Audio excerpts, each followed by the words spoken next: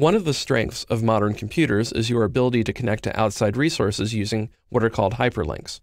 You probably think of the World Wide Web when you think of hyperlinks, but you can create these links within an Excel workbook to provide access to websites, other files, or to send email messages to your colleagues. In this movie, I'll show you how to create and manage hyperlinks in Excel workbooks. The first type of hyperlink I'll show you how to create is a hyperlink to a web page. To do that, I click the cell where I want the hyperlink to appear, and then there are two ways to get to the hyperlink dialog box. The first way is to click the Insert menu head, and then all the way at the bottom, click Hyperlink. When you do, the Insert Hyperlink dialog box appears. So now, in the Link To box, I can type in the web address that I want to connect to, and in this case, it is www.twotreesoliveoil.com, and you'll notice that Excel added the http:// at the start of the address for me. And this text here is the text that will be displayed within the cell that contains the hyperlink. When I open this dialog box, there was already text there, 2 trees olive oil, and I'll keep it, but I could edit it if I wanted to. I am creating a web page. I don't need to worry about the anchor. That's a specific location within a page. If you don't know what it is, don't worry about it. It's not used all that often. Everything looks good. I can click OK. And Excel creates my hyperlink. And you can tell it's a hyperlink because it's in blue and it's underlined. If I move the mouse pointer over top of it, of the cell that contains the hyperlink, my mouse pointer changes to a pointing hand. And that means that when I click, Excel will open my web browser and go to the address, which you see here, 2treesoliveoil.com. So that hyperlink works. Now I'll just close Firefox and go back to Excel. I don't want to save anything. And we're back.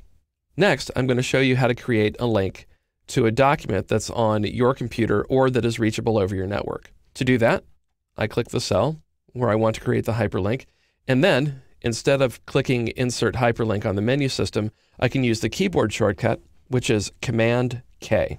When I click that, I get the Insert Hyperlink dialog box, and again, it's on the web page.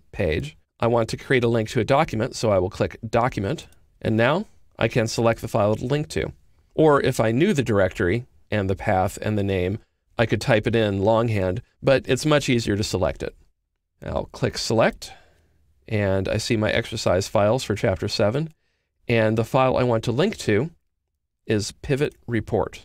So I click it, see my preview, click Open, and now I'm back in the Insert Hyperlink box.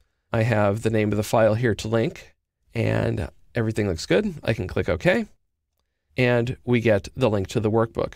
Now if I click it, the file opens. I don't want to do anything in it right now. I just wanted to show you that the hyperlink did in fact work. So I will close this file and go back to the hyperlinks workbook. Now you'll notice that links that have been followed are in purple as opposed to in blue, whereas links that have been followed have blue text. The final type of hyperlink I'm going to show you how to create starts a new email message when you click it. And here I have the email address for Olivia at twotreesoliveoil.com. And once again, I'll press Command-K to open the Insert Hyperlink dialog box. And this time, I want to click Email Address to display that page of the dialog. So in this case, I want to type the email address in Link To. That is the resource to which we're linking. So that'll be Olivia. And Excel added Mail To the hyperlink. So I'll just go over here and start editing again. It's Olivia at twotreesoliveoil.com. I also could have copied and pasted the text from here into the Link To box and done it all at one time, and then Excel would have added the Mail To and a colon in front of it. But the way I did it works, it just took a little bit longer. So I have the to here, and it's to the proper address. They just grab that value from here. And for the subject, I'll just call this workbook link message. So everything looks good. I'll click OK, and Excel creates the hyperlink. If I were to click it, and I don't have an email program configured on this computer, but if I were to click it, it would run my default email program and start a message that was addressed to the email address Olivia at twotreesoliveoil.com. If I want to edit a hyperlink, I can control-click the cell that contains the link, and then in the menu that appears, click Edit Hyperlink. and Excel displays the Edit Hyperlink dialog box. It's exactly the same as the Insert Hyperlink dialog box. It just allows you to change things. So in this case, I won't actually make any edits, but if I wanted to, I could go to the document page and select a new file, change the display text, anything like that. Actually, I will. I'll call it Pivot Table Report.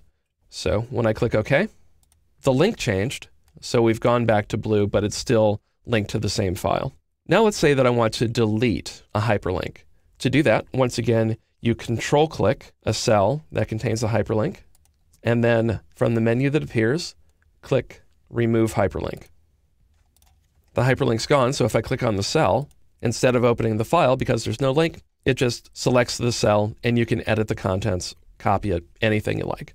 Hyperlinks let you create connections to resources outside your active workbook. Clicking a hyperlink opens that other file or website, enabling you to use that information immediately. Or, if you like, you can create an email response form with a hyperlink inside an Excel workbook.